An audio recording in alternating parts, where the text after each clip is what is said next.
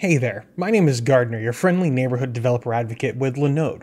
And today I wanted to talk to you guys about setting up Cloudron. Now, what is Cloudron? It's a great question. Cloudron is a turnkey solution for deploying some of your favorite self-hosted apps, including GitLab or OpenVPN, or even something like Rocket Chat.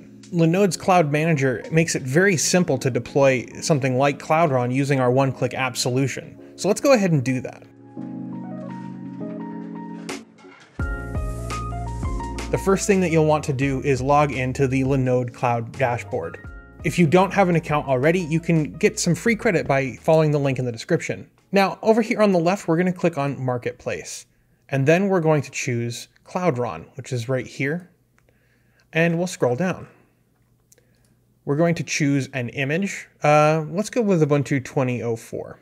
Then we choose the region, and that's going to be Newark, New Jersey for me, because I'm in the Northeast United States. The minimum required specifications for Cloudron is 1 GB of RAM and about 5 GB of disk space, but I'm going to go with the 2 GB Linode because that's going to provide us with ample headroom for deploying apps that we want to use through Cloudron. So let's go ahead and select that. Let's scroll down here and select a name, and we'll just call it Cloudron. Why not? And we'll provide a root password. Now, if you have public SSH keys that you want to add, you can go ahead and do that. If you don't know what that is, don't worry about it. Then you can go ahead over here and hit click Create. And we'll wait a few minutes for the provisioning process to finish. Usually it takes between 5 and 10 minutes, depending on the app that's being set up. Let's go ahead and launch the Lish console now that we have a running device. And we can see that it's actually running through the boot up process still. Now, don't be intimidated by this. We're not going to have to deal with much of the console here. And you can see, actually, we've been prompted for the login up here. So we can actually type in root, and we can type in our password that we just specified, and we are logged in. So now we can, so it says Cloudron is installing. Run tail f var log Cloudron setup log to view the progress. So let's do that. Let's just run tail f var log cloudron -setup.log. And once you've run that command, you can actually hit Control-C to cancel out of or like abort the process. And you can see that we are currently setting up the Cloudron environment. Now, you don't have to do this. You don't have to like sit here and watch it. You can like observe like the disk I/O blocks, or you can open up the IP address of your Linode and see if a web interface actually pops up. Not yet.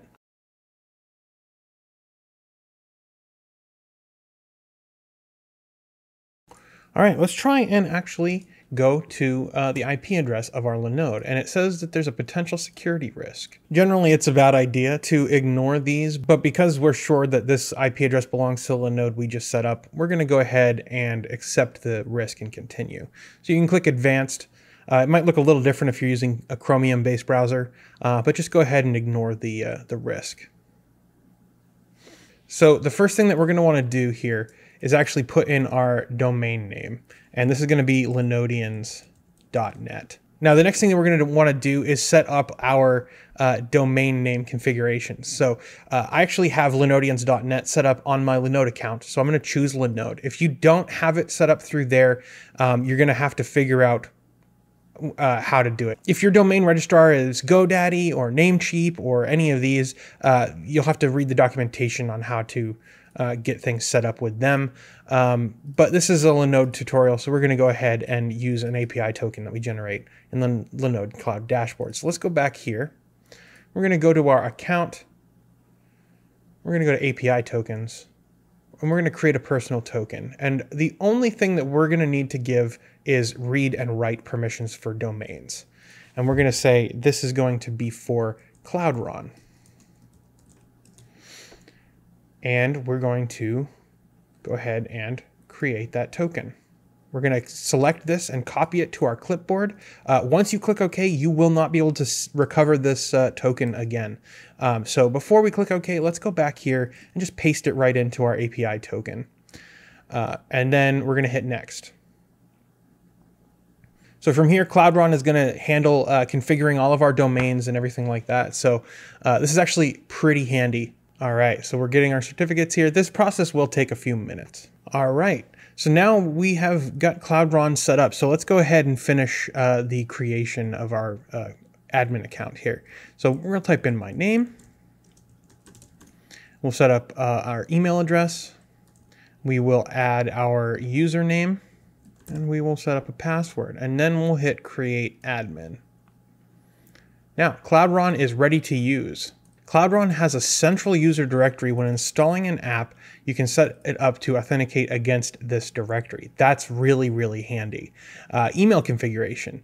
Apps are configured to send email based on the settings in the email view. This saves you the trouble of having to configure mail settings inside each app. Again, that's one of the benefits of using Cloudron. Backups allow you to store your backups on storage services completely independent from your server, which again is amazing. And then you can also do updates. The Cloudron team tracks upstream releases and publishes app updates after testing. This is yet another reason Cloudron is pretty cool. So let's go ahead and proceed to the dashboard. We don't have any apps installed yet. So what we're going to do is actually set up an app called FilePizza. So we've created a Cloudron.io account. So here we have FilePizza, which is a peer-to-peer file sharing service. And you can see that there are a couple other options here. Minecraft Bedrock Edition, we have Minecraft Server, we have Roundcube. We get a bunch of options here. Let's go ahead and do FilePizza though. So FilePizza enables fast and private peer-to-peer file sharing in your web browser and uses WebRTC in order to do this. So let's just install, and you want to specify your subdomain here. You can leave it blank if you want to have the bare domain be where this app is located. Let's do pizza. Oops, pizza.linodians.net. And you do have a few options here. You can you can leave the user management up to the app. You can allow all users from this Cloudron instance to have user accounts in FilePizza, or you can allow only the following users, and you can go ahead and select them. However, we'll just use the default option of allow all users from this Cloudron. And we're going to hit install. And it will take a few moments to get the app installed. So we'll come back as soon as it's done.